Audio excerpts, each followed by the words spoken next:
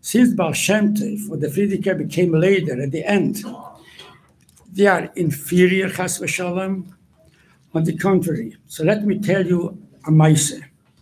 Baal Shem Tov, or once darshaning, kavonis ha-mikveh, when a person goes to the mikveh, what kind of kavone should have in the mikveh? Is kavone, apitois ha-Baal Shem Tov, is in the mikveh Rebbe Siddur mit Chassidus. At the end, there you have also kavonis ha-mikveh, apitois ha-Baal Shem Tov. Baal Shem Tov taught the kavone. He taught his Talmidim to Chavai Kedisha. At the beginning, they themselves didn't realize the mighty greatness of Baal Shem Tov. So they thought that Arizal is much greater than the Baal Shem Tov. They had the shaila, but Arizal gives a different pshat, a different kavona. How can the Baal Shem Tov disagree with Arizal? And they thought Arizal is the last word in Teresa Nister, Teresa Kabbalah. How can the Baal Shem Tov say different Kabbalah, a different kavona than the Arizal? They asked they were meharer, this shaila, how can the Baal Shem Tov disagree? Mefulik, Krieg of the Arizal.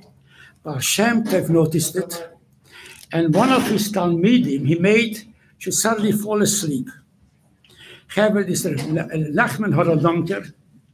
Eventually became, he's also his son-in-law, but Menachem Horodonker, one of the great Talmidim of the Baal Shem Tov. Can you imagine Baal Shem Tov sits here and he says a Torah, a Maimer, Kavonis a mikveh, and he falls asleep, tries everything possible not to fall asleep in front of Baal Shem Tov, but he couldn't help himself, and he fell asleep. As he falls asleep, he sees a chizoyon, a vision. What does he see in this vision, Chevre? He sees he's in Gan Eden, in Olam, Alien, and when he sees a commotion, all the neshamas in Gan Eden are running back and forth, running. So he asked, this Nachman Horodonker, asked one of the neshamas, where are you running? What's going on? So didn't you hear? The Holy Baal Shem Tov is here, is coming. He's going to Farbreng.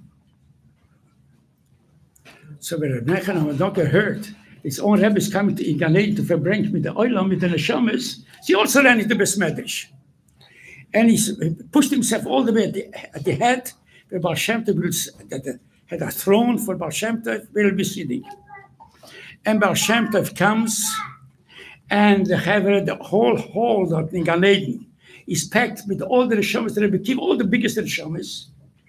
And Baal Shem Tov comes and says a droshe, what droshe? The kavonis hamik, which he just said, he heard it below. What he said here to the Chavai Kedisha, that's what he said in Gan Eden, the kavonis hamikveh. And everybody listens. At the end of the droshe, of the Maimer from Baal Shem Tov, sees a young man pushes himself among the oilam. He thought to himself, what kind of chutzpah? The big tzaddik, all this. Who is this young man who pushes himself amongst and wants to come towards the Baal Shem Tov? He asks, who is this person? Who is this Neshama? He says, who this is? This is the Arizal. The Arizal. So Arizal pushed himself all the way in front, came to before Baal Shem Tov, and he started a whole pilpul with the Baal Shem Tov Kavonis HaMikveh. Until a length, and the Nachman Horodonker listens to this pilpul.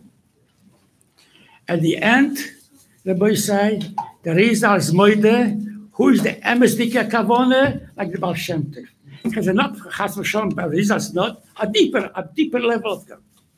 So when he heard this, that Arizal is moide, that who is the emesdike kavone, so he got up, and then he felt very bad that he fell asleep.